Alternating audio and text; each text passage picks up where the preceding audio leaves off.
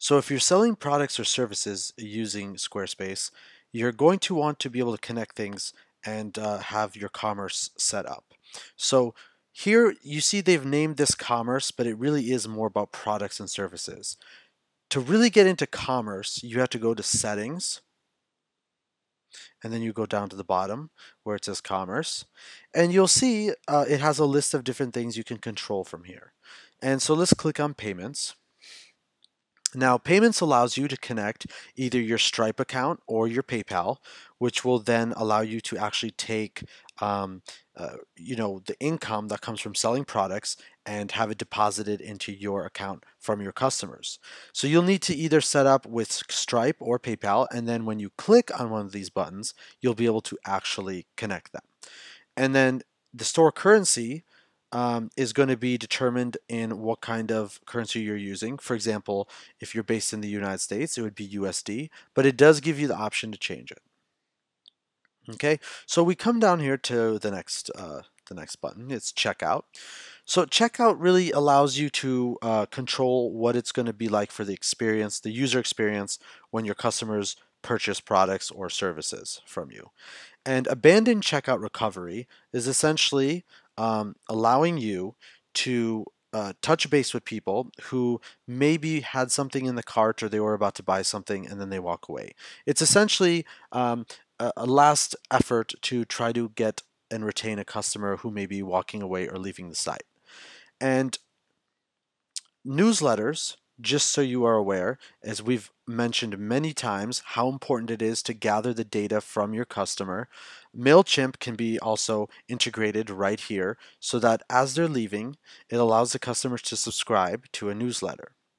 And they're going to be much more likely to want to do that if they're actually purchasing a product. So that gives you an added opportunity to get their information for future marketing or future mailings. This is the default country in the address fields. You would just put the country that you are in. And then also shipping and billing address. Use shipping address as the billing address by default.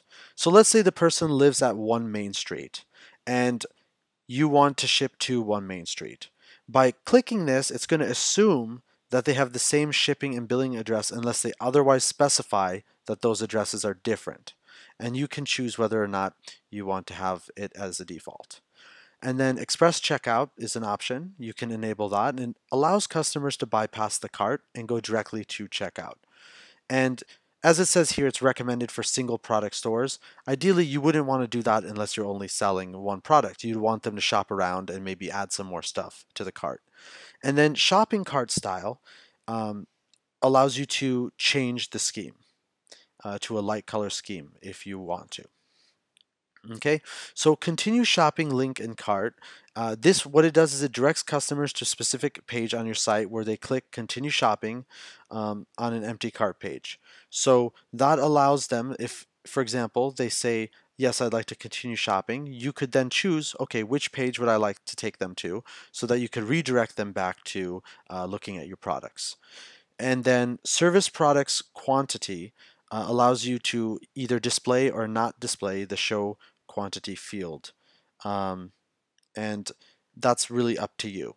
And then when it comes to order numbers, each order will be assigned a different number. Okay. And the number of your next order, you can determine it right here. So because it leaves space, so it could be 1 or it could be 2, and that's up to you what you'd like to make it. Okay, and notice how there's all these zeros here. The reason that is there is because let's say you put in 1. The next one is going to be 00002 and then 00003. The reason there's so many numbers here is so that there's enough space with all these different digits to add multiple orders in here. Okay, and then you have the option of collecting additional fields and checkout page store policies if you'd like to add that, and then also invoices. Now with invoices, you can actually show the pre-tax price with it. You could show tax for each item, the pre-tax total, and this is all stuff that you need to, um, determine based on what your specific business needs are. Checkout store policies, you can actually put those in here, and then also the additional fields. Okay, so you could get, like phone numbers. Um, you could collect a checkout page, a custom form, so they could get some extra information over to you. And these are really things you need to determine on your own. So come back to here, and you could see that it also covers not only customer accounts and customer, I'm sorry, customer accounts and notifications, which we have here. This will also uh, give a reply to customers if they send a customer support email or an email to customer support, and it shows where the actual email is coming from. So you can kind of you can set this up so that it comes from a specific person at your organization who maybe handles customer service. Okay, and this is, when an order is confirmed, an order is fulfilled, an order is refunded, abandoned checkout. This allows you to customize where the emails are coming from, and the subject lines, and the titles of the emails, and the messages that are contained within those emails. And you could play with this all day.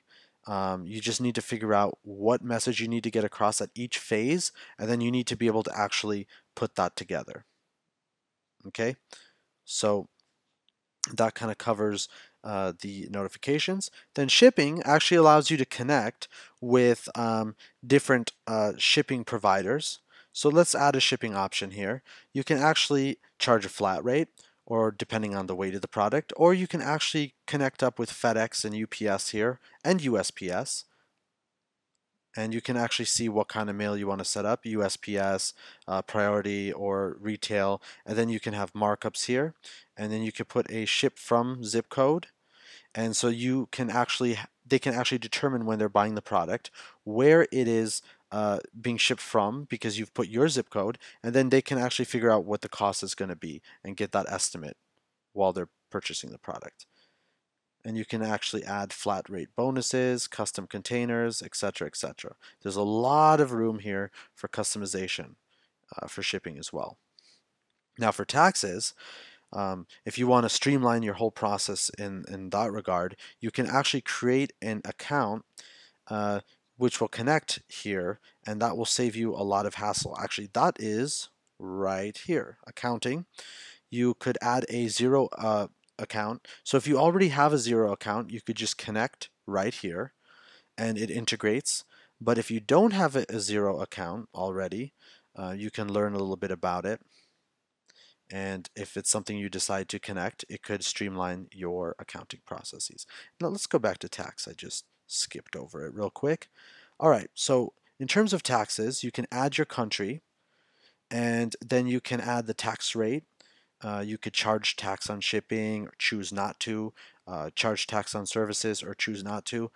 I can't give you any advice on this. You need to understand the tax laws in your area, and then apply those accordingly.